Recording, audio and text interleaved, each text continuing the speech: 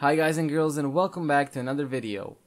In this video I'm gonna be showing you how you can make low poly pine trees very quickly in Blender. Keep in mind this is episode 1 of making trees in Blender, so there will definitely be episode 2, 3, 4 and so on coming out sometimes later.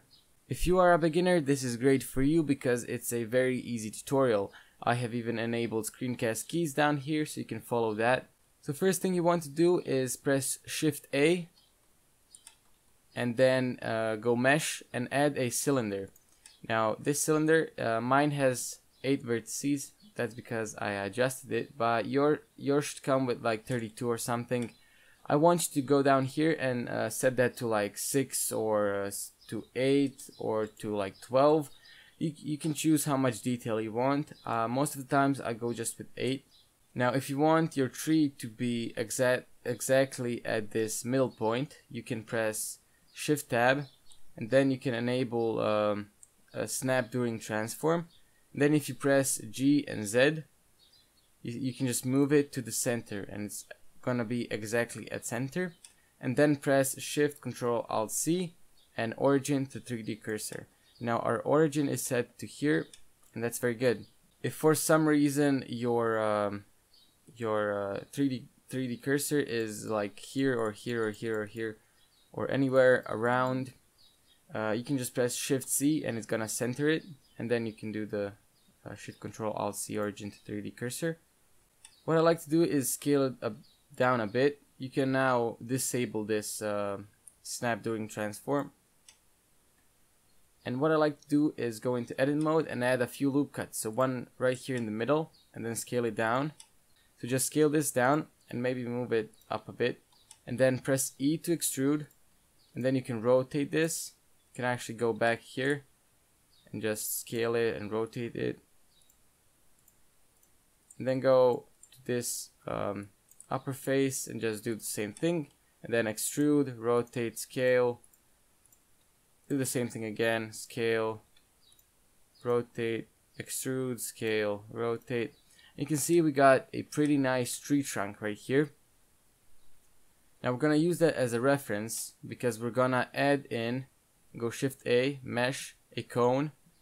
And also I like to set the vertices count to 8 because I think it's low poly enough. So you wanna move that up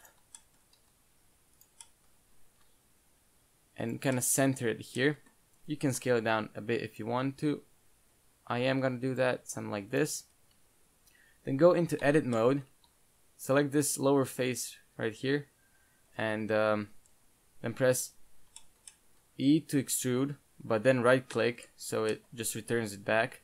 Scale, and it's gonna scale this kind of circle. What you want to do now is extrude and scale again. If you look, you can see that looks kind of like a pine tree. You can rotate it if you want, and then do the same thing again. And this is how you get your shape.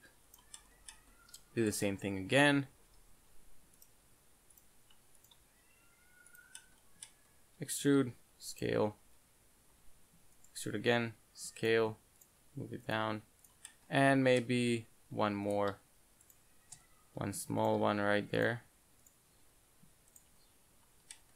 Okay, this one might be too big, so what we're gonna do, we're gonna hold Alt and then right click somewhere around here, and it should select this these bottom faces right there, and move that a bit up, rotate it, scale it, and that looks about right.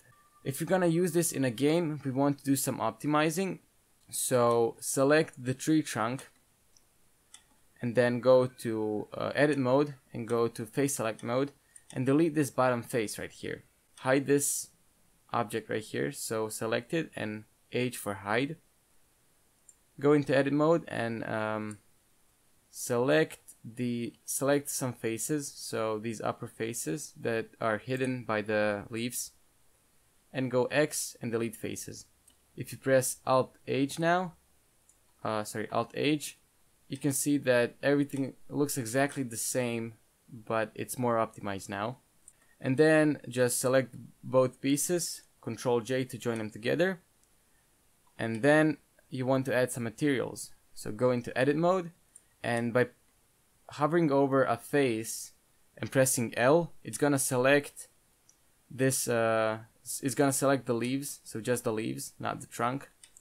And then you can go to materials, add a new one, call this one, I don't know, leaves, matte, like that. And then you select the tree trunk by hovering over a face and again pressing L.